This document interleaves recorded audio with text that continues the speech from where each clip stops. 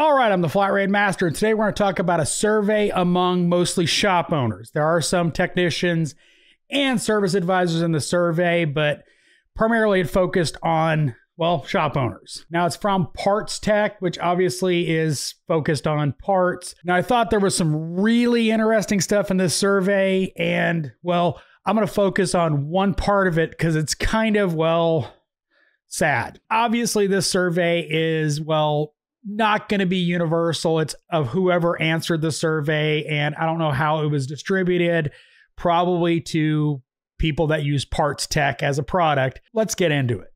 Now, who took the survey? 40% were shop owners, 35% were shop managers, 14% were service writers, service advisors, and 11% were technicians. Locations: 48% had one location, 30% had 2 to 3 locations, 11% 4 to 5, and more than 5, 11%. So pretty wide demographic. Now, it covered the entire United States, including Alaska, which was tied to the Pacific, which kind of skews the California numbers. California probably should have been its own category. There's a lot of stuff in here about adding a service writer will increase revenue, stuff like that. We're not going to focus on that. Participants in the survey in the next 5 years labeled the technician shortage as one of their biggest challenges. However, when asked for their top 3 goals for the next 12 months, there's a notable gap between this top foreseen challenge, meaning they know it's a problem. However, when asked about their top 3 goals for the next 12 months, there's a noticeable gap between this challenge of technician shortage and the action and plans to step. However, those same people for the next 12 months about their top 3 goals, there's nothing about technician retention. So despite a significant exodus, only 3% aim to add technician retention and deal with turnover. That's really, really bad. Other goals aimed at the technician shortage, such as new tools and technology, was only 7%. Training or sending team to training was only 8%. That's a huge problem for me. There's a whole thing in here about EV training and hybrids and all that, and yet they're not doing anything to train those technicians that are there.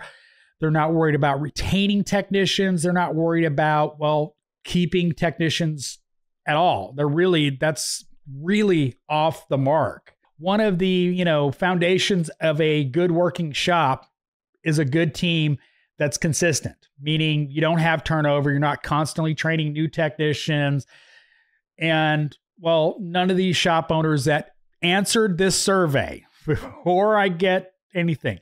Again, I said in the beginning of this video, it's a survey on who answered, but so few are concerned about turnover that it's 3% is crazy.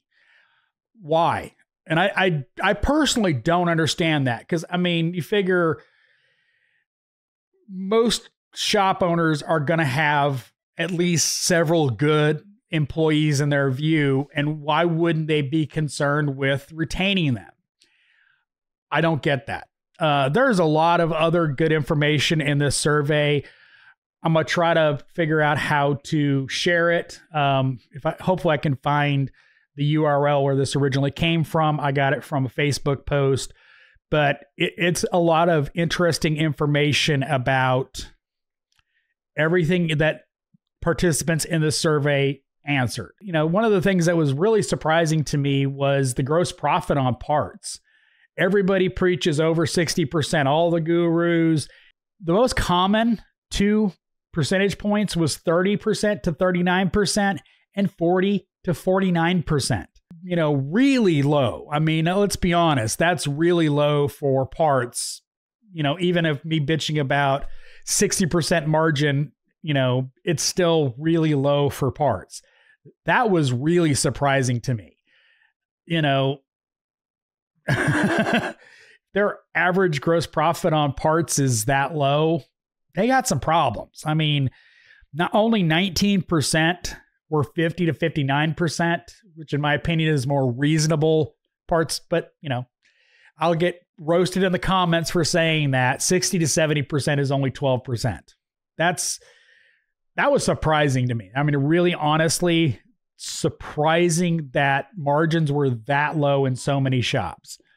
I tried looking for the total number of respondents in this survey. They don't have it totaled up anywhere. I'll try to put it on the screen right here. But it's surprising information in this survey. Average RO actually wasn't that bad despite the low margins on parts. You know, average shop has 3 to 4 technicians. I'll probably do another video on some of this other stuff, breaking it down, but it's very interesting.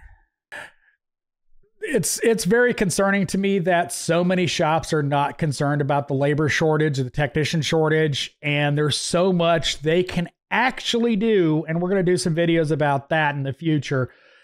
But anyway, I just thought this was really interesting about the, you know, complacency of shop owners when it comes to keeping technicians in their bays. So as always, thanks for watching. I am the Flat Rate Master.